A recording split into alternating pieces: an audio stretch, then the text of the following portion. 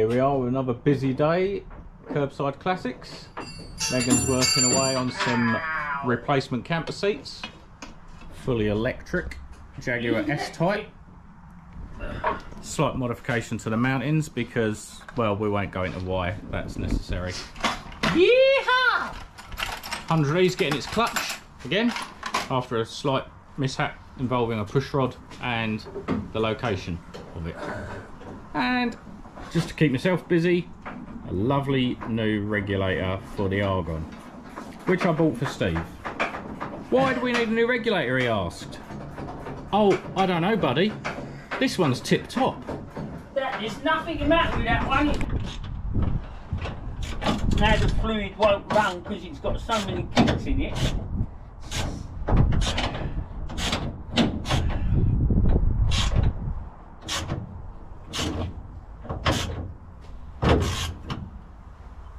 Yeah, done up. Just got the clutch master cylinder in.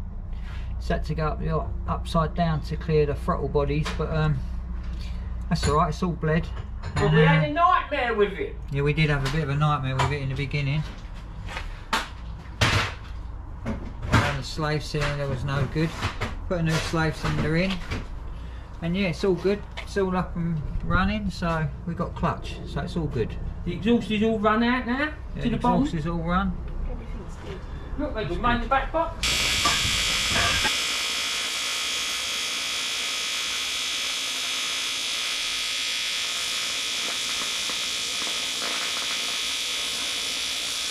Oh, what's happening, Steve?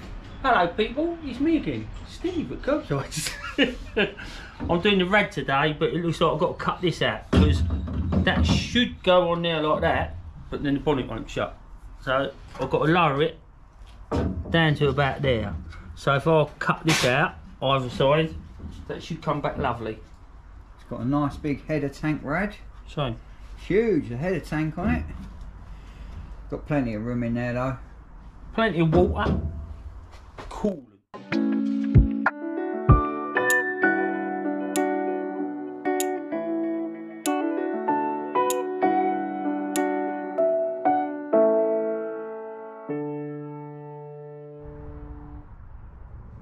Hi, Silver. Steve at Curbside again. Well, as you can see, we've been doing a bit more on the engine. Throttle bodies are on. These come from, was it Dan at ST? Dan ST. Dan ST. Setting all that up. We're just getting all rads in. Exhaust is done there. Megan's welded that up, so we finished all that off. Yeah, that's all finished off. Come out quite nice once it's all painted up. Dave's still doing the dash. That's a nightmare. At the moment we're trying to do the headlining. Oh, what a nightmare that is. Yeah, headlining is not fun in any car. But while we're having a chat again, going back to the retro Ford sump. When I was younger, I used to muck about with welded sumps and have nothing but trouble. So if you're doing it, it works out cheaper to buy the real thing, because by the time you keep buying sumps what are leaking, A good quality sump at that, yeah. you're just throwing your money away. I mean, there's a lot of cheaper sumps out there, but And they're you've got proven, you know. And you've got all come back with them. With Retro Ford, you can phone them and they're helping you any way they possibly can, because that's how they are. And the same with the injection. Yeah. We got the ME going on it. So yeah, 221. yeah, the 221. So it's pretty simple to wire up. Dave's doing all the other wiring, but he's ever so slow. We're Dave's trying over to get him there, going. he's doing the clocks. And then the other thing we want to know, All drinking his tea. we can't make up our mind whether to have black clocks or white clocks. Ah, So we thought we'd put it to you. So we're going to show you the clocks in a minute, yeah, we'll show you the clocks in a minute, yeah. and then maybe some of you could send your decisions in. If you can comment on them, what ones you prefer the look of. Yeah. Whether we're taking any notice of it or not, it's another thing. Yeah. But we would like to hear. So Steve's got the header tank mounted. The fuel regulators there. The factory strut top mount covers, which actually hide everything. They look really nice. So yeah, it's all getting there. Yeah, when we was talking to Dan at ST, he said the longer the trumpets, the more torque it'll have. So we've had to move all the brake stuff back as far as we can possibly get it. It had a bracket on it, so we've cut that bracket off and moved it all. But this is going to be a bit of mucking about trying to get this on. But it does go on, we've had it on, but we're waiting to... We've got to put a sensor here, an airflow temperature. But once that's done, no, like, all this can go on and then that's all sweet.